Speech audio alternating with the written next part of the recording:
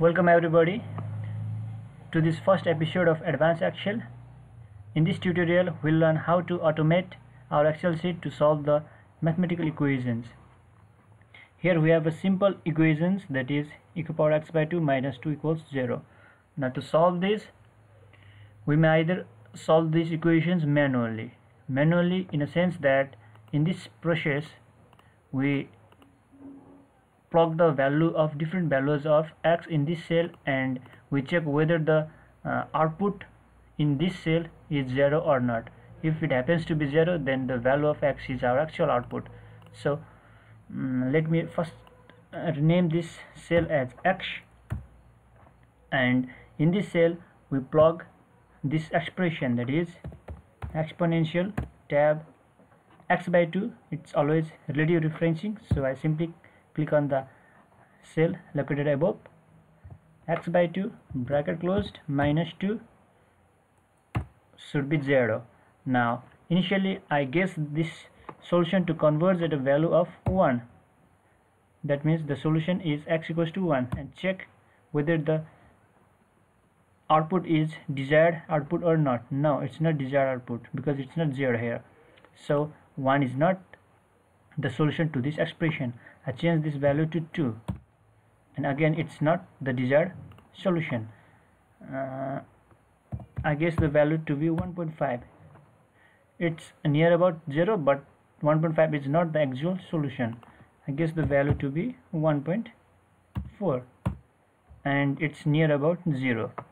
So this is how we may have solved such problems manually. In Excel there is a nice tool to solve these problems, and it's called goal seek tool.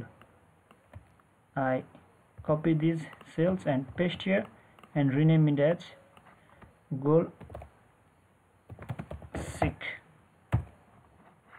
Okay, like previously, here again we have to assign the expression to this cell. We can do that by simply copying previous cells and pasting the values to these new cells, and if we check here, the value it has given as input cell, it has taken as cell C5, but we want it to be cell C8, so we cross it and click on C8. Okay, now how this goal seek tool works is, we go to data, what if analysis, goal and seek, set cell.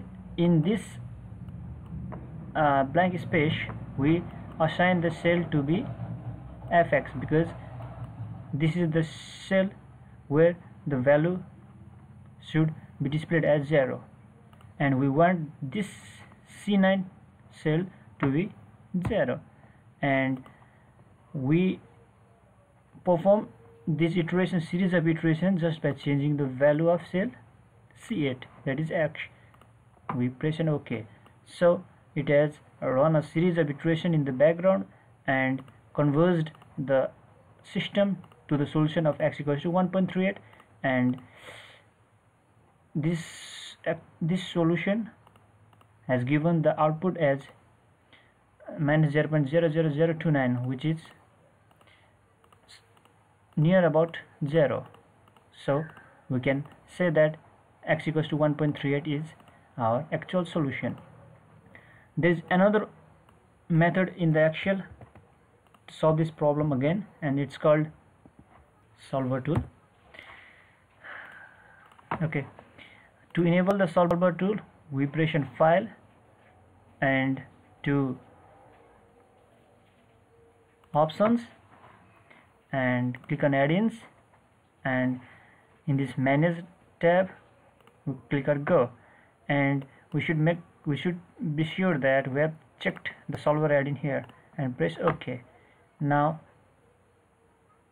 it has displayed the solver tool here. Click on solver to solve this method through this tool, and like the goal and seek, here we have to assign some cells to this interface.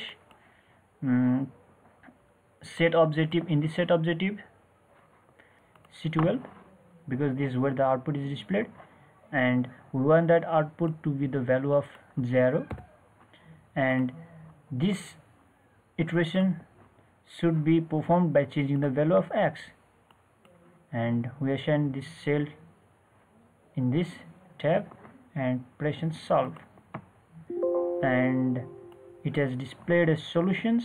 Here it's written that solver found a solution, so so hit an OK, and system has converged to a value of 1.386, which shows that the goal and solver tool are working efficiently.